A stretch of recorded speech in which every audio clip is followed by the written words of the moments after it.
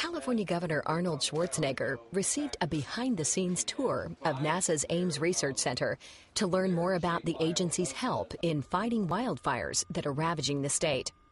Firefighters are still battling 300 of the nearly 1,800 separate fires started by lightning 3 weeks ago, exhausting fire crews and stretching resources to the breaking point.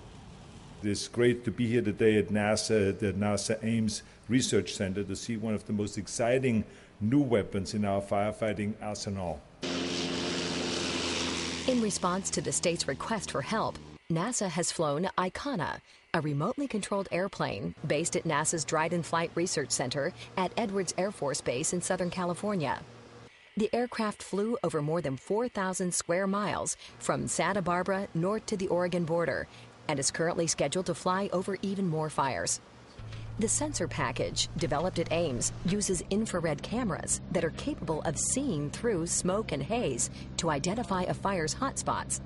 These images also show new flare-ups, as well as the direction and speed at which the fire is moving. The data is then transmitted back to NASA Ames using a high-speed satellite communication system.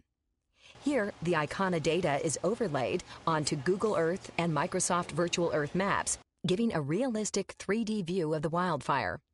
The information is then sent via the internet to fire commanders in as little as 10 minutes, helping them decide where to best deploy their resources.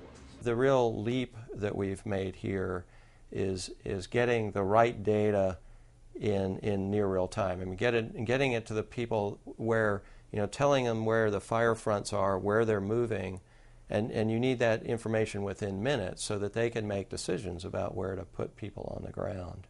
I wish I'd had this tool 20 years ago.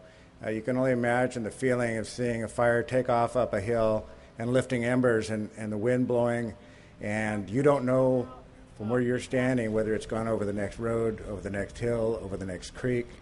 So to know if there's a community out there that's being threatened and that you need to stop what you're doing and change gears and employ different tactics is of tremendous value to the firefighters.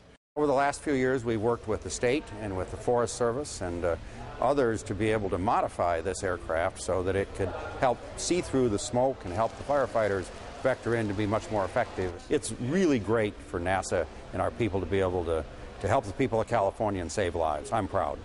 During his visit, the governor had the opportunity to sit in an Icona flight simulator. Here, screens can be selected to show real-time video, aerial infrared images, or other data from the aircraft. The governor also was shown NASA's new Hyperwall 2, a 23-foot-long high-resolution display system. Besides displaying the location of the fires, the Hyperwall can show images containing up to 250 million pixels, and often is used by researchers to view simulations generated by Ames supercomputers. Governor Schwarzenegger said the number of fires makes it all the more important to use every tool at the state's disposal to protect property and save lives. So this unmanned plane is a true lifesaver. And I again want to thank NASA for putting this vehicle into action. We want to thank them for their great work.